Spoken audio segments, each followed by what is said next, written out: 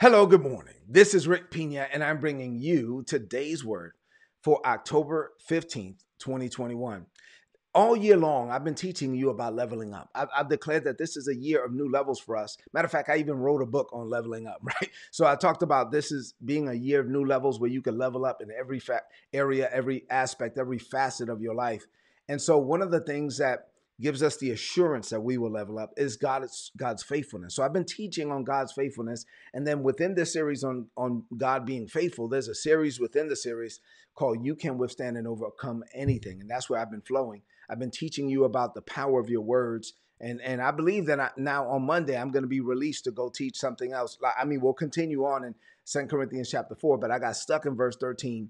I think that on Monday, I'll be released to go to verse 16. But look, I never know. Like, I just get up in the morning, whatever God wants me to share is what I share. But for right now, on this Friday morning, as we seek to close out the week strong, I want you to know that God is faithful, that God is committed to you, that he loves you, that you have not done anything to disqualify yourself. As a matter of fact, you can't disqualify from something you never qualified for in the first place. Jesus qualified you. So open up your heart to God's best. God is faithful.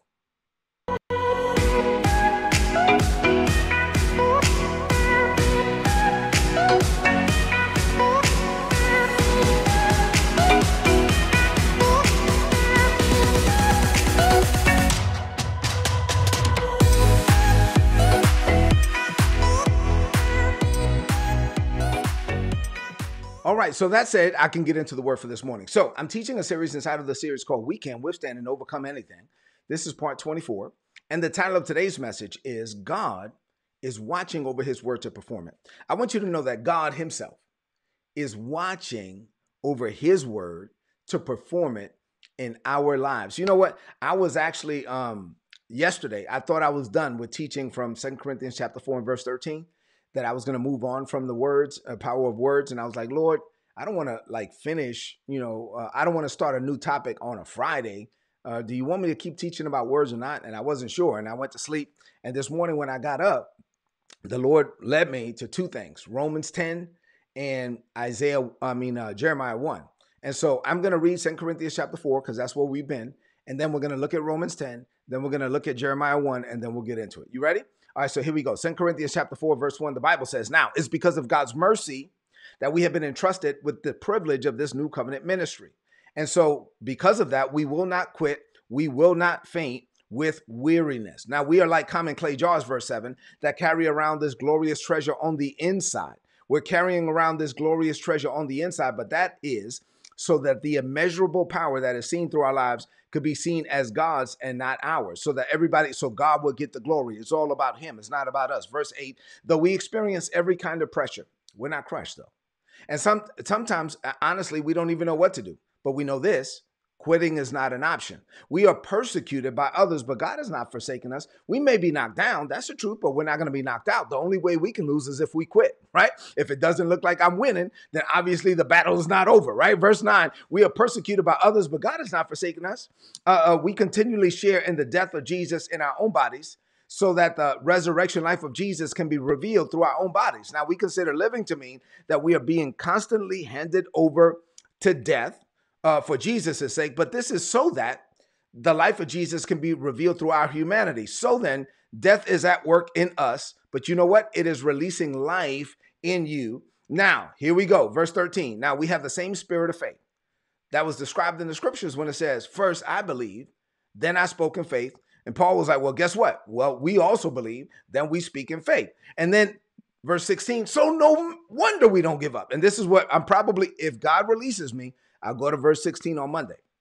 "So no wonder we don't give up. For even though our outward man is gradually wearing out, our inner man is being renewed day by day. Now we view our slight troubles, like slight short-lived troubles." Now we're all going to deal with trouble and tribulation and challenges in this world, but how you see it does have a tremendous impact on how you deal with it. And so our perspective is, I'm looking at these things through the lens of faith. I'm looking at these things through the perspective of heaven. So I see these slight short-lived troubles within the light of eternity. I see difficulties as actually a substance that is producing for me an eternal weight of glory. Why? Verse 18, "Because I'm not focused on the scene. I'm focused on the unseen. There's a whole nother realm that's operating at the same time. There's a seen realm that I can communicate with through my five physical senses, but there's an unseen realm that I communicate with through the Holy Spirit. And so the unseen is more real to me than the seen. The seen is temporary. The unseen is eternal. Okay, I told you I was going to add Romans 10 and then Jeremiah 1. So Romans 10 verses 9 and 10, very familiar scripture to a lot of believers. The Bible says that if thou shalt confess with thy mouth the Lord Jesus and believe in your heart that God raised him from the dead, then thou shalt be saved. For with the heart the man believes unto righteousness, and with the mouth confession is made unto salvation. I'm going to teach on that. Jeremiah 1 and 12, the Bible says, then the Lord said to me, you have seen well, for I am alert and active, watching over my word to perform it. Oh my God, I can't wait to get to that part. God says, you know what I do every day? All day, I am alert, I am active, and I am watching over my word to perform it in your life, in the earth. Hallelujah. So what does this mean for you today? I have two things. I'm just going to break up. I have a lot to share with you, but I'm going to break it up into the 2 points with the 2 scriptures, right? So the first one, number one, this is where I need you to rid your heart and mind of all distractions. Number one, the supernatural is manifested when you set your faith in agreement with God by saying what he has said or what he is saying to you. The supernatural is manifested in the earth when you set your faith in agreement with God by saying what he's already said or by saying what he is saying to you. Romans 10, 9 and 10. Let me read it for you again. So remember, this is the word. This is how we get saved. This is the scripture that most people use. This is what I used when I got saved. If you confess with your mouth the Lord Jesus and you believe, like you're confessing with your mouth, and then you believe in your heart that God raised him from the dead, then you're going to be saved. So it's with the heart that you believe and it's with the mouth that you confess. Right? So as we use this passage for salvation, and we use it all the time, the Holy Spirit teaches us something here about it. And so the Holy Spirit, through the Apostle Paul, says that when we use our mouths to make a declaration of faith or confession, that we are saying with our mouths that Jesus is Lord. And we're not just saying it, but we believe it in our heart, then we're born again. We're translated from the kingdom of darkness into the kingdom of God's dear son. We get born again. We're saved. We're seated in heavenly places with Christ Jesus. We do it. How did we do it? We confess with our mouth. We believed it in our heart. Now, the word confess in verse 9 and the word confession in verse 10 is the same word. It's a Greek word, and the word is homologio. Homologio is a compound word. Homologio. Homo means the same. Logio is logos, or the written word of God. So homologio means I am saying the same thing as the word of God. I am saying the same thing as the word of God. Paul was saying, the Holy Spirit through Paul, if you say the same thing as the word of God, that Jesus is Lord, if you say the same thing as the word of God, that Jesus is Lord, and you believe it in your heart, guess what? You will be saved. For with your heart, you're believing what God is saying. And then with your mouth, you're speaking it, and you're speaking words of faith from a believing heart, and you're speaking words that align with God, and you're setting your faith in agreement with God. Guess what? You're going to have what you say. You get to be born again. Once you confess Jesus as Lord, what the text is saying, you're basically saying the same thing as the word of God as it relates to Jesus. So when you say the same thing as the word of God as it relates to Jesus, and you believe it in your heart, you get to be born again. You're delivered from the kingdom of darkness, translated into the kingdom of God's dear son. Now, why am I taking my time with this? Because you got to understand what I'm saying. You are saved. Look at me. If you're born again, you were saved. You were born again by speaking words of faith from a believing heart. You were saved by speaking what God was speaking and saying it from a believing heart. And when you did that, it changed your eternal destination. So here's my question for you. If speaking words of faith from a believing heart, if saying what God has already said or saying what God is saying and believing when I say it, if that saved me from hell, then doesn't it stand to reason that it will save you from other stuff as well? Absolutely. If speaking words of faith from a believing heart kept me from going to hell, then guess what?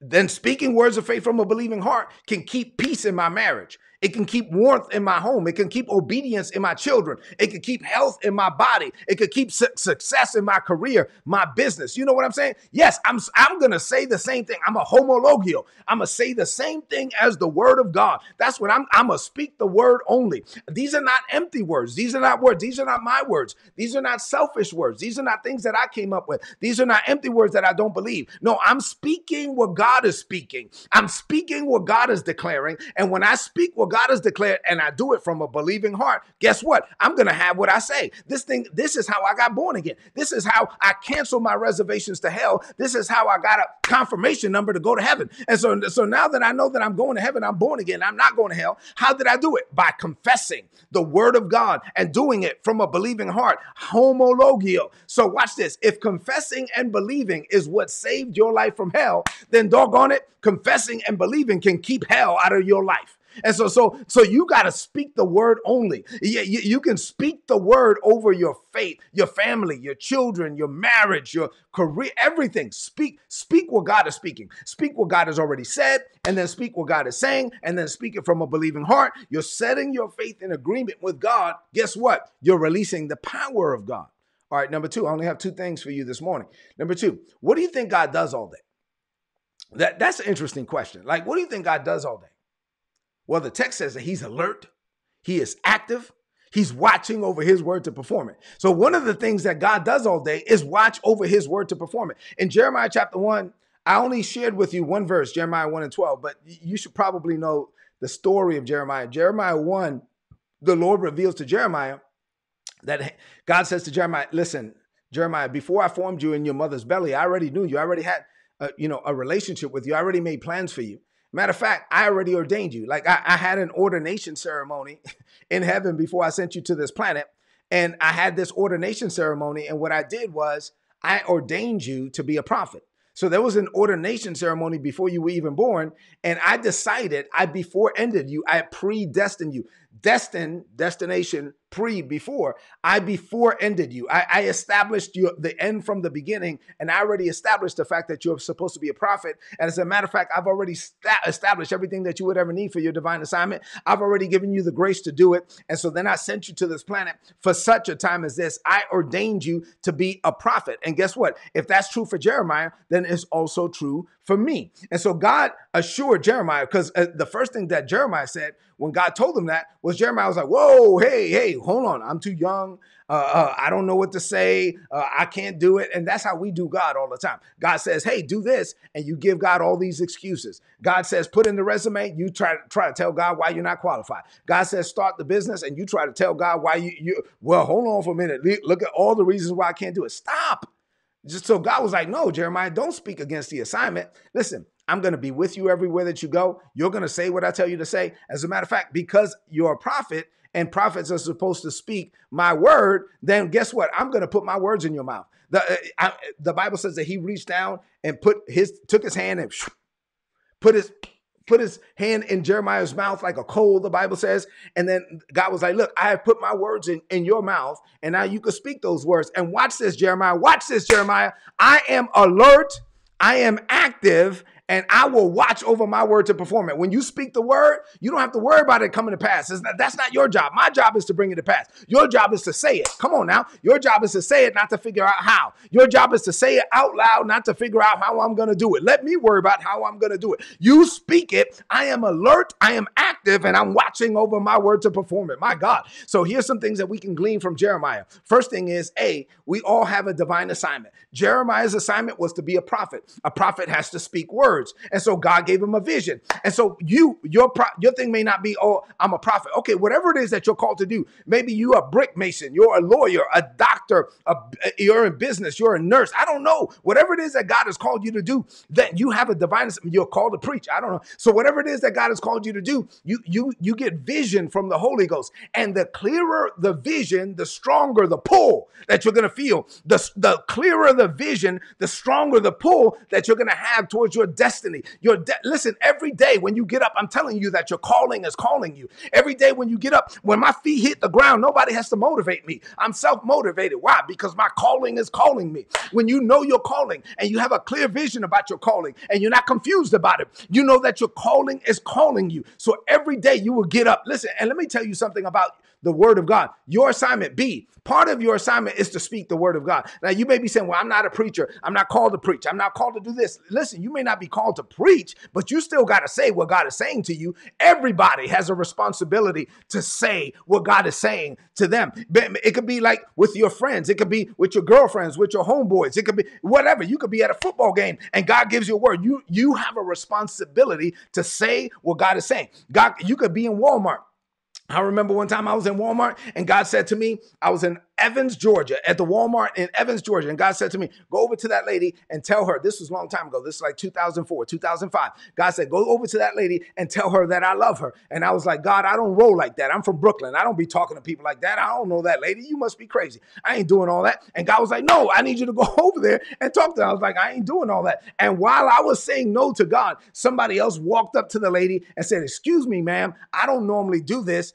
I don't even know what I'm doing, but God wants me to tell you that he loves you. And then she was right there in the women's section, the round thing where all the clothes are hanging up. She held on to that thing and she was crying in Walmart. And I felt like this big. I felt this dumb because God said, listen, now that dude right there is getting your blessing. I had a blessing with your name on it. I had to give it to him because you were disobedient. I don't care what you're called to do. God will tell you to say something and you got to say what he is saying. And part of your assignment is to share God's word in this world. Say amen to that. Another thing we can glean is that God is always with you. God told Jeremiah, listen, I'm going to be with you. I'm going to be with you everywhere that you go. When you know that God is on you and in you and with you and for you, then yes, is God going to call you to do things that you feel unqualified for? Absolutely. Is God going to call you to walk into rooms that you've never been in, walk into rooms where nobody looks like you, sounds like you, but you got to go into that room knowing that God is with you, that God will give you the words, that God will perform the work, that his indwelling presence is on you. And so his presence brings with it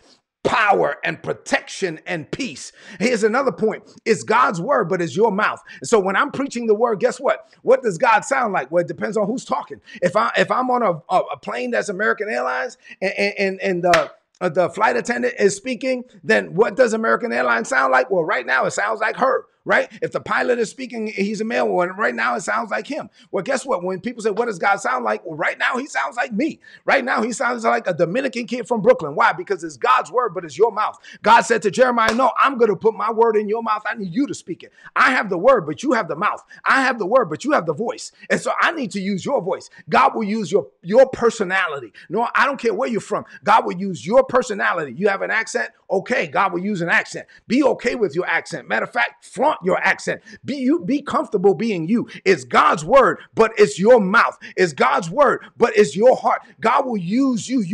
It is truth through personality. God will use you. Don't minimize. Don't devalue who it is that you are. You are unique. You are fearfully and wonderfully made. And then the last point is the point I was trying to get to. God is responsible for providing the power behind the word, not you. God is responsible. God has said, listen, I will never allow, not one word will ever return back to me void. Not one. If God said it in his word, or if God is saying it to you right now, and you say what God has said, listen, I will not allow not one word to return to me void.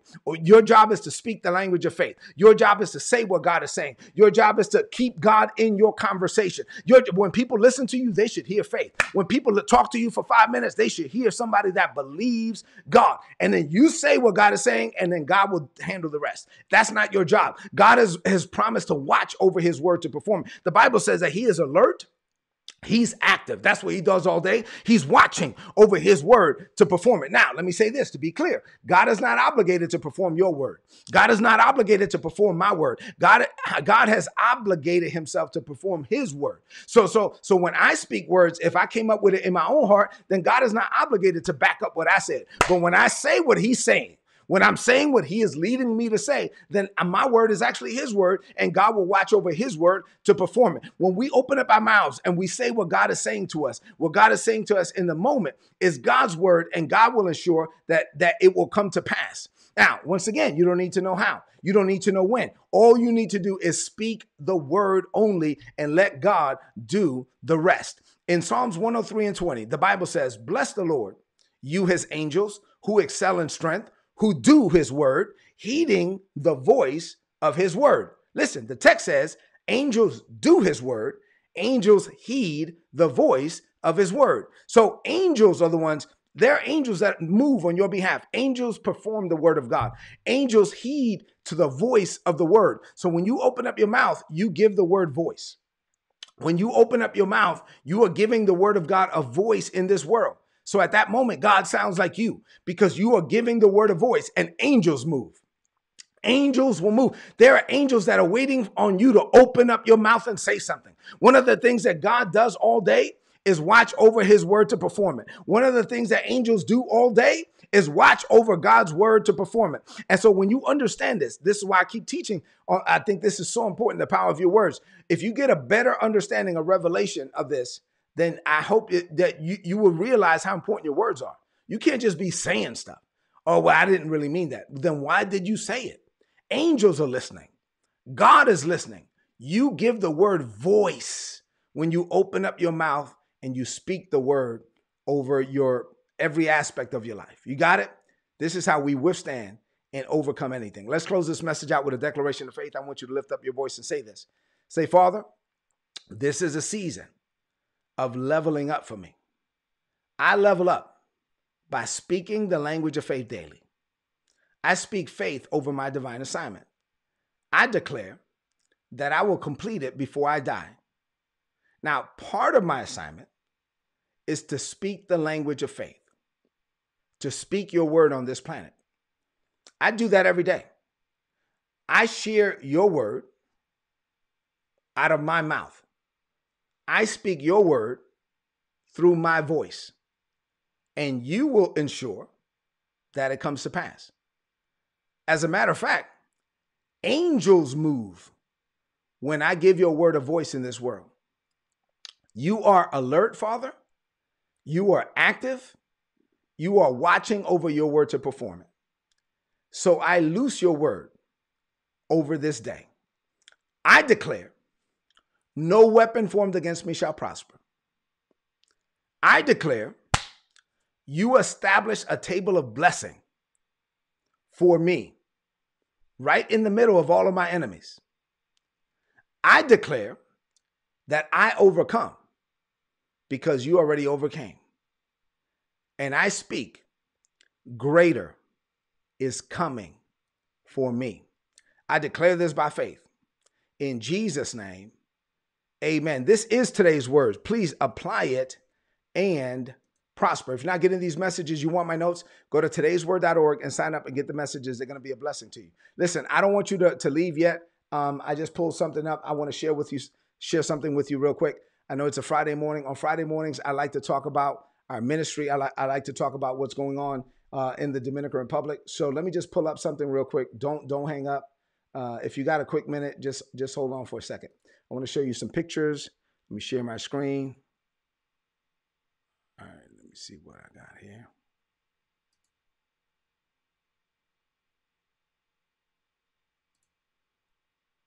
All right. All right, so let me share my screen real quick. Let me show you some pictures. So we just got new desks in the Dominican Republic. Man, I'm so excited about this. I'm actually gonna be in the Dominican Republic next week. So we got all these desks. This is the first floor is done. We're gonna finish up the second floor. We got new equipment. We got new desks. Let me show you. All right, yeah. We got these nice desks for the smaller kids. Our school is coming together. Thank you so much. We're only making this happen with our partners and our supporters. So we thank God for you. And let me show you some pictures of the kids. Let me go back this way. Hold on. Let me see if I can get to the kids real quick. But listen, thank you so much for sowing into our ministry, for partnering with us. I thank God for you. I appreciate you. Here we go. I do want you to see a couple of pictures of the kids, and then I'll have more pictures when I go next week. But I tell you what, We thank God for you. We appreciate you. We love you guys.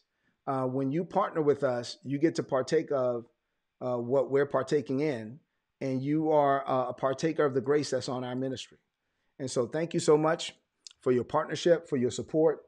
All the donations, if you want to make a donation, go to ripministries.org. All the donations that you make in the United States are tax deductible. We're a 501c3 nonprofit organization. So listen, thank you so much for partnering with us. Thank you so much for allowing me to speak the word over you. Man, speak the word only. This stuff is for real, right? I love you. God loves you more. Have an amazing weekend. And I'll see you on Monday morning. God bless you.